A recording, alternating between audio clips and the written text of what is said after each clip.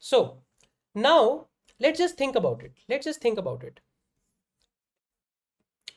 If I talk about the fact that when we used to buy computers, when we used to buy our brand new personal computer or laptop, what all things we used to be most concerned about?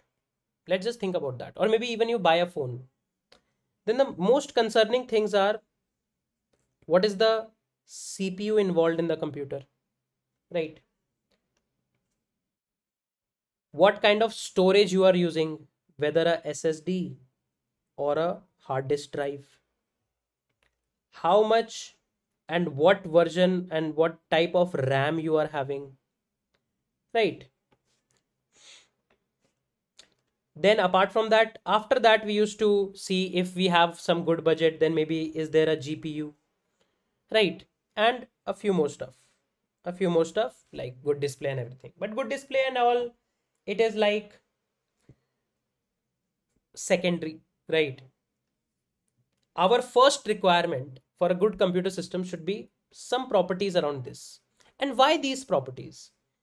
We need these properties because the better the CPU and the better the RAM and higher the RAM, better will be the processing that we are going to do in our computer, and better will be the process management, because all of the processes are going to be loaded inside RAM, right? And every processing is going to be done inside CPU. So we want a good CPU and we want a good RAM.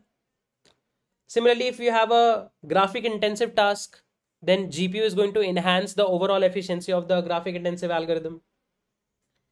SSD and HDD we use for good storage, but that's a secondary storage where we have to store files. But for storage, we need good size of memory, right? Like nowadays, people opt for like 8 gigs of RAM, 16 gigs of RAM, because nowadays processes are getting heavy. So they also need good amount of RAM to make sure everything is smooth. But all of these things are there to make your experience smooth, right? But don't you think these are hardware capabilities? We are software engineers, right? Just think about it.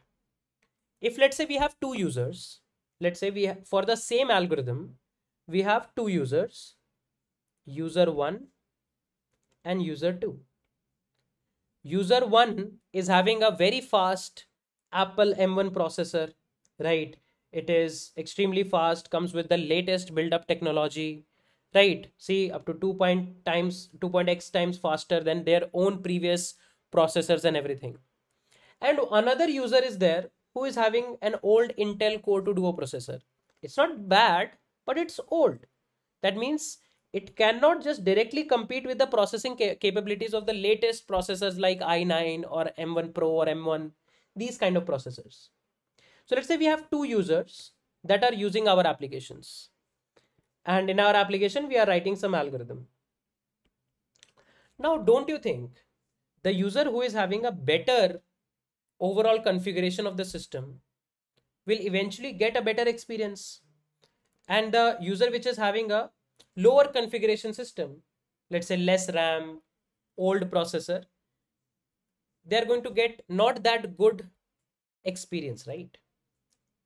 So as a software engineer, we cannot just make an algorithm such that we will say that, okay, if the user is having a good system, then our algorithm will work very good. If the user is having a bad system, then our algorithm should be like, just get a new system. We can't just ask our users to do that, right? We can't just ask our users to upgrade every now and then, because we are not writing good algorithms. If we will write efficient algorithms, then technically it will work almost in the similar fashion in both of the system. It will not be a drastic user experience difference. But if you will write bad algorithms, then maybe it might work well on this, but it will definitely not work well on this, right? This is something there, right? So as a software engineer, it is our duty to make sure that the algorithms that we are going to make is efficient in every possible situation. To whatever extent it can be, it should be efficient to every possible situation, right? Now just think about it. Let's say I write an algorithm. and I execute that algorithm in the M1 processor system, which is, let's say, having a 16 GB RAM, for example. And let's say in order to complete this process, in order to complete this algorithm, let's say it takes 100 milliseconds here. Good enough? And let's say the same algorithm, if I am running on this Intel Core system, right? Let's say it is taking 450 milliseconds. Not that bad, but still not as fast as this, right? Now just think about it. It is evident, right? It is evident that if you run the same algorithm on two systems, then definitely M1 system is going to execute everything faster. It is having the latest technology, best built up system, better silicon technologies, better processors are involved. So it's going to run something quite fast.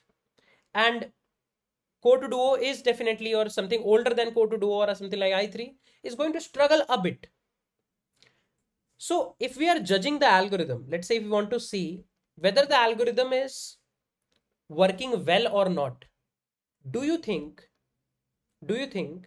this criteria of how much time the algorithm is taking in order to get executed, should this be a metric of measurement? What do you think? Should this be a metric of measurement or not? Because if I want to judge my algorithm, I'll run it on a faster machine. It will work very well. So it's not going to be a good way to judge the algorithm, right? Because the algorithm will run fast on a faster machine and it will run slow on a slower machine. It doesn't tell us about the nature of the algorithm. So my point here is, when we are judging algorithms, that which algorithm is better, we can't rely something which is dependent on hardware, right?